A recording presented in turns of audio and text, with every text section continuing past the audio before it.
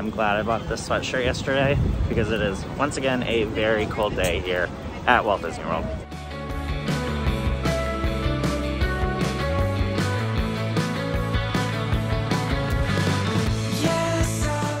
We may get lucky again. It might warm up later in the day, but unfortunately, right now it is about 40 degrees. It is only supposed to get colder as the day goes on. But no matter the weather, hot or cold, I am always happy for this site right here, Cinderella's Castle. And this is especially great to see for me because I was here for the very controversial yet iconic 25th anniversary birthday cake castle. For real though, I'm gonna need it to warm up very soon because my hands are very, very cold. We did pay for the Genie Plus add-on today, so we're gonna see how that works, how we feel about it. Our first one is in about a half hour, so we're gonna try and get on another ride before Automation. If there is one thing I love, it is a boat ride. Let's do Pirates of the Caribbean.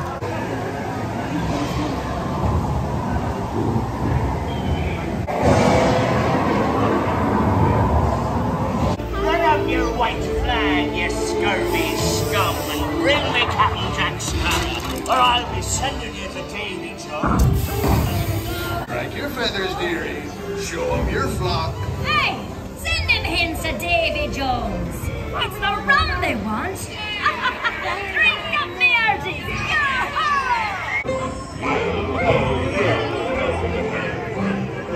Our goal for today is going to be don't lose your charger anywhere, because we've done that twice now.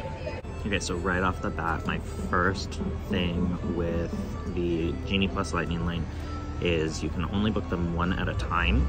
The previous Fastpass system was 3 at a time, and then when you used those, you could book more. With this, it is one Lightning Lane. You have to wait to use that one or wait an hour after booking to book your next one. And it is time to head back to Liberty Square for our Haunted Mansion Lightning Lane. All right, now as for weather, buying Genie Plus is worth it. Next to us here is the standby line. And we are in the Lightning Lane line, which is about at the same spot. The standby line does wrap around a little bit more. We'll see how long it takes. We are getting in line with the Lightning Lane at 10:30 a.m. They did end up opening one switchback for the Lightning Lane, but the one switchback for Lightning Lane is nothing compared to the multiple that you are going to get in this standby line.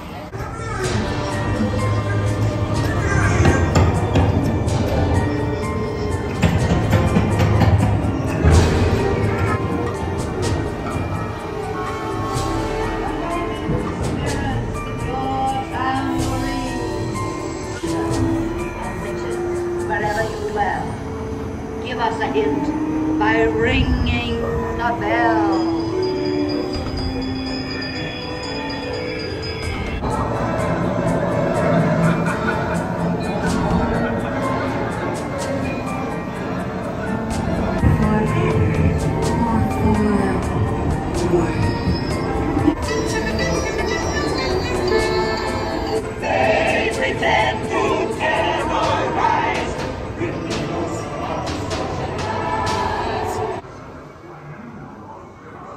At 10:45, we sat down in our Doom buggy, so 15 minutes versus the standbys posted 35.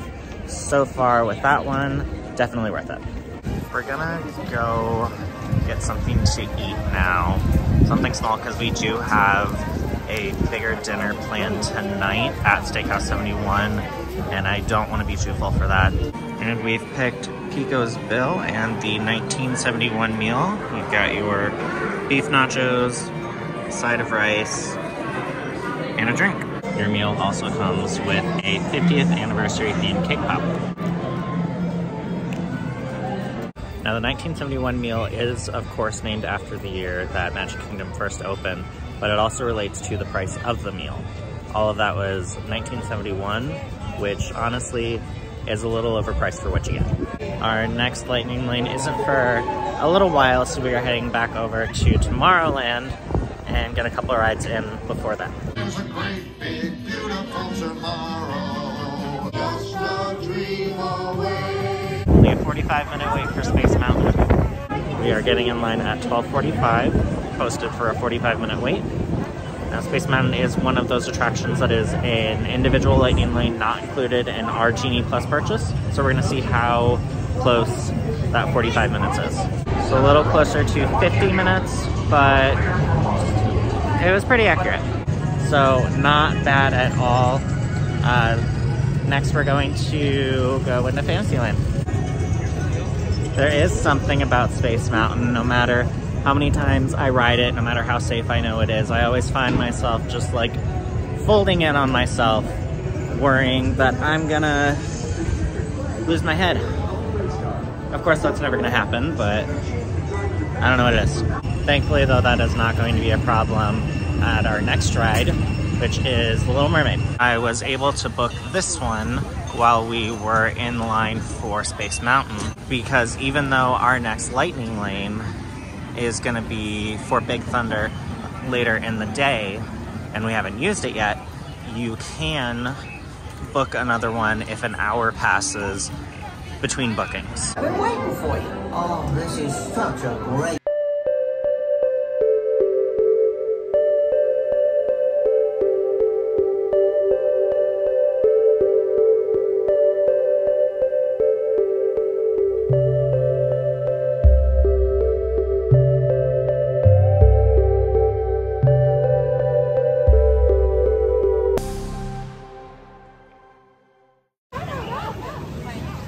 We're gonna take a quick stop here in Big Top because it smells so amazing.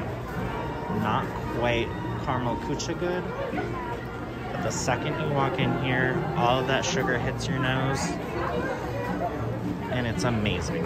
As great as it smelled in there though, we gotta go because it's time for the wildest ride in the wilderness! Big Thunder Mountain is included in that $15 Genie Plus charge that you pay for the day. It got us through a 50-minute wait for about 5 minutes. Across from Big Thunder the Mountain, we have the rafts that take you to and from Tom Sawyer Island. I've never gone on those before in my life. I'm really interested in what's over there, so I might make that a future video next time I come down here. If you find your feet are hurting and you need a little break, the Enchanted Tiki Room is a really good place to sit down for a few minutes. And if you're like this one here, who actually enjoys it, it does have some pretty catchy songs. Rascal you, let's put on the show.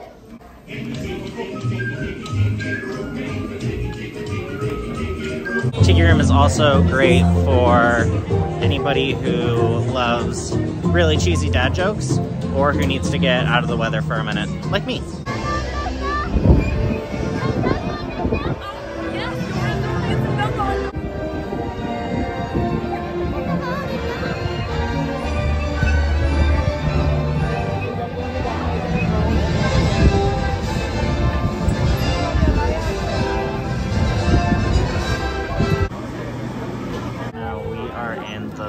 Store, which has a lot of vintage themed Disney merchandise, and this is a patch here that I would actually really love on my denim jacket.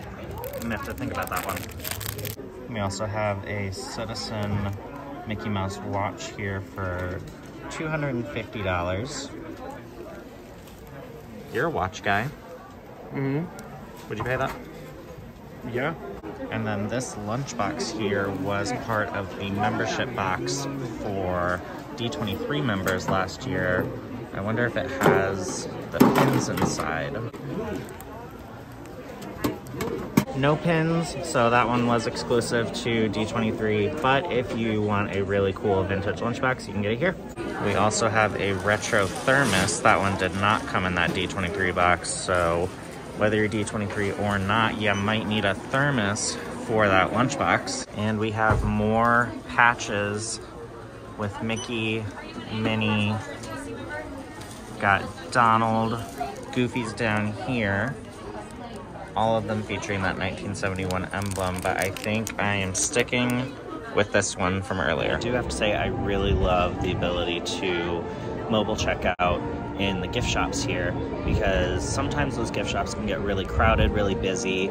Everybody is going this way and that, and for me personally, I get very claustrophobic. My anxiety starts acting up, and then to have to get in a really long line to check out after all of that, it's really nice to be able to just scan my stuff, show it to the cast member after I have paid it through my phone, and get out.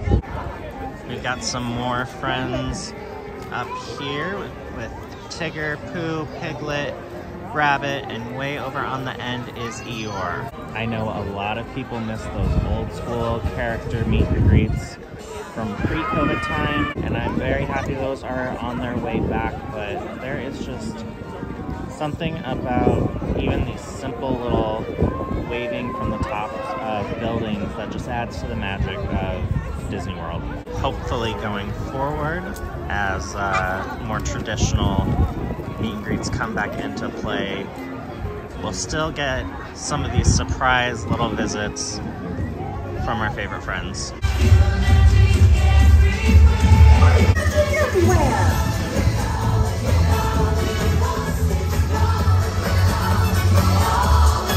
To celebrate!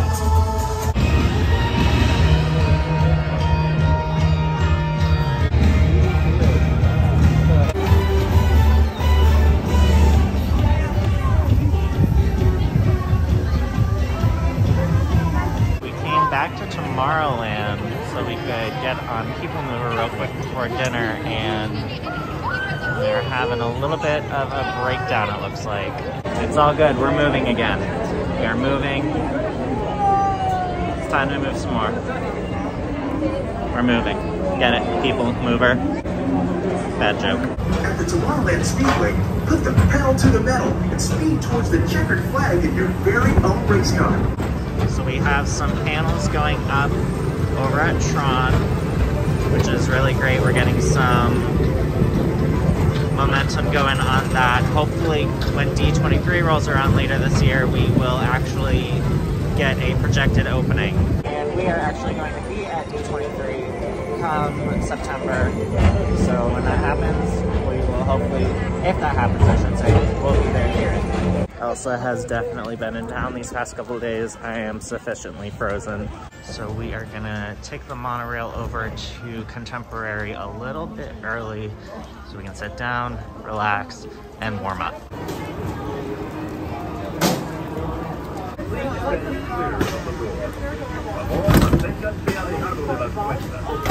We're going to Steakhouse 71 for dinner tonight.